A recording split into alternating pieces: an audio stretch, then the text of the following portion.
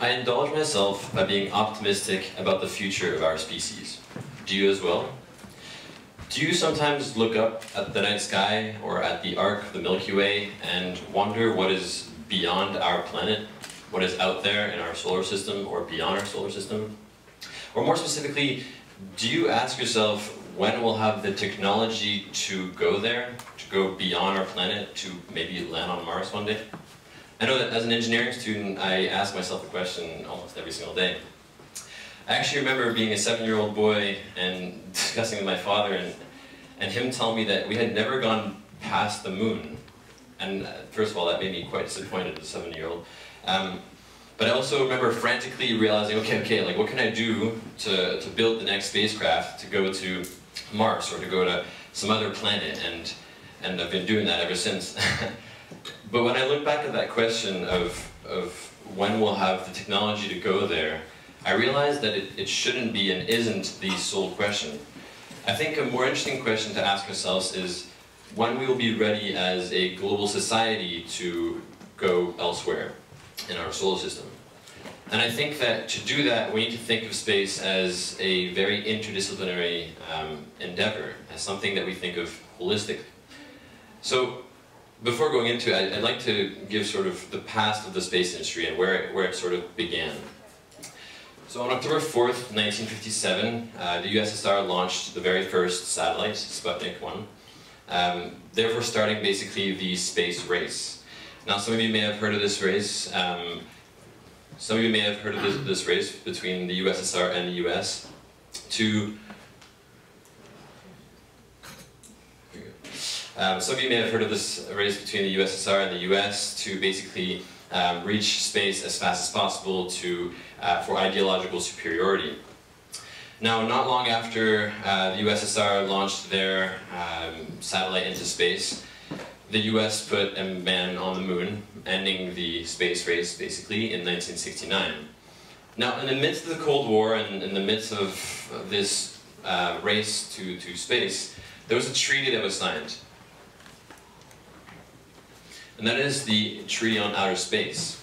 So in a way, this treaty was kind of what marked the end of the space race, and part of its many principles is to think of space as more of a peaceful endeavor. You see, one of the main principles was that we weren't going to allow any country from putting weapons of mass destruction in space, thankfully. So this was actually a really good example of space becoming interdisciplinary, or being thought of as an interdisciplinary venture. You see, between the politicians, the engineers, the mathematicians, the physicists that had to come together to build this treaty, it was a really good start to thinking of space as a wholesome endeavor and giving voice to the different disciplines.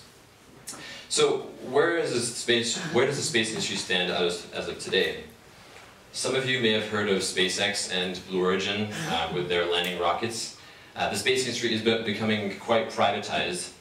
As of today, the industry is worth $329 billion US, and it's mostly operated by satellites and, well, the manufacturing and operation of satellites. In fact, all of you today in the room or online are probably interacting with space, be it with your cell phones or with the internet. But what does that mean for the space industry? It means that great success, because we're going to become more and more of a connected society, more and more of a connected world, which means, again, great success, but also more and more space pollution. Now, some of you may be aware of this issue called space debris pollution. So this is a problem that we're facing right now. The space industry is facing this issue of having too many objects in space. In fact, there are 18,000 objects that are tracked, and only 1,500 of them are actual operational satellites. So this is an issue that we really are facing today, and I can't help but ask myself the question when I see something like this, whether or not it could have been mitigated if we would have thought of it earlier on, if we would have considered space as more of an interdisciplinary venture, if we would have maybe included the different schools of thought together to come up with a solution earlier to mitigate the problem now. So, you know, as like all accidents, hindsight is 20/20, but one must ask the question whether or not critical, holistic thinking could have been one of the solutions to this problem. Where is the space industry going in the future? So again, SpaceX is probably here to stay with their landing rockets, and the privatization of space is going to become more and more evident. There are companies like Spire or Planet Labs that are developing nanosatellites to take images of the Earth and sell them, or GSI that plans to mine asteroids, or Blue Origin that will be doing some space tourism.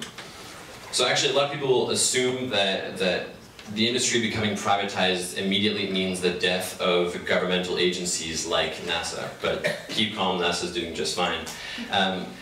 There's just one difference, or one main difference between both of them in the example of going to Mars, is that SpaceX is adopting more of a, say, direct and potentially unsafe approach to sending a man on Mars by 2024. Whereas NASA is approaching this more of like a stepping stone approach, and it can be arguable, but it's supposed to be a little safer. It will just get us to Mars a lot later. So all of these projects are extremely interesting and excite the hell out of me. But I'm an engineer, and as you can see, a lot of the projects that I mentioned are extremely exciting for engineers. I believe that the direct approach that these privatized companies are approaching is extremely interesting, but maybe dangerous, and we may not be thinking about all the questions today that could help us prevent for challenges tomorrow. So speaking of which, what does it really mean to say involving disciplines today to prepare for tomorrow? So I'd like to give you some context and maybe some examples of the future where involving a discipline today could really help us, prevent challenges tomorrow. Starting with sort of the political aspect or the governance of outer space. Now, some of you may be aware of some of the universities that teach space law, McGill being one of them. We have an institute called the McGill Institute for Air and Space Law. And the main connection between all these different universities is that they all teach this degree of space law at a post-undergraduate level.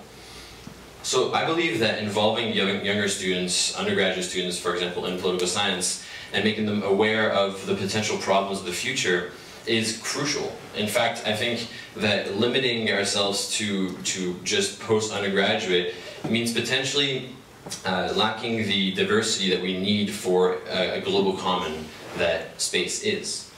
And I also would like to argue that I'm sure a lot of younger people want to know why Elon Musk, the CEO and founder of SpaceX, can't just land on Mars and claim it his. So moving forward with another example that could come up in the future is space medicine. So we've had talks today about medicine, and space medicine is a really erudite field.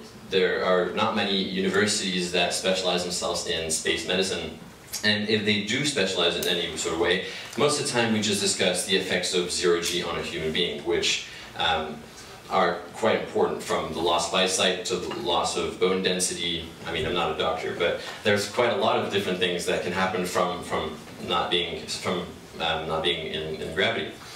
So space medicine is a field that could really be important in the future. So what happens if we get to Mars, for example, and we can't medically, or we can't live there physically? What if we actually can't endure all of the different aspects that our bodies need when we get there? And so I personally believe that it's possible, but I also believe in preparing for that, to involve this discipline to prepare for tomorrow. So medicine isn't just about the physical aspect, there's also the caring for the mind, which is mostly the psychological aspect. Again, I ask the question, what if we arrive on Mars, or we arrive on another planet, and we can't psychologically handle the idea of not being in touch with nature, or breathable air that isn't created by some transformer, right? What if we can't psychologically handle the idea of being excluded from our society? Again, this is a discipline that could be involved more today to prepare for tomorrow. I believe in the idea of us going to another planet and potentially colonizing another planet, but we need to think about these type of issues today. And my final example is on the theme of ethics. So it isn't because we can't do something that we should do it. So say we do figure out a way of going there medically, and and we've also thought about all the political aspects of leaving our planet and of colonizing the planet. First of all, is it ethical for us to even do space travel and to have humans go through all the challenges that is space travel? But more specifically, is it ethical to, for example, go to Mars and have a child on Mars? We're basically forcing this infant or this child to go through all of the social and psychological and mental and physical challenges that lay ahead for this child. So is it ethical for us to do that? So again, it's another discipline that could be, again, involved more today to prepare for tomorrow. All these challenges will definitely arise at some point. It's just a matter of preparing. So all of the examples that I just gave are sort of interconnected, right? Between the idea of using our political science more in the idea of space, which, by the way, I didn't mention, but another interesting point about political science is how are we going to characterize a newborn on another planet on a political level? What kind of citizenship will they have if they are born on Mars, right? So from that to the idea of us even being able to live on another planet, like physically, to psychologically being able to handle it, to the ethical aspect of even having a child on Mars or living outside of Earth. So I believe in humans exploring the unknown. In fact, I really think that is what we're here to do. We're here to explore the unknown, and we are all drawn towards that idea of the unknown. And here at McGill, we've sort of created a group called the McGill Space Group, McGill Space Systems Group, that's formed of a bunch of different students from political science to education to engineering, geography, math, physics. And for me, that is really the beginning of it all. It's at the root of knowledge, or at the root of knowledge, which is education, to involving as many different people as possible to prepare today for the challenges we might be facing tomorrow. So I encourage all of you, regardless of what you study, regardless of your discipline or of your expertise, I encourage you to think about the ways that you or your discipline could potentially prepare today for tomorrow for humans becoming a multiplanetary species. Thank you.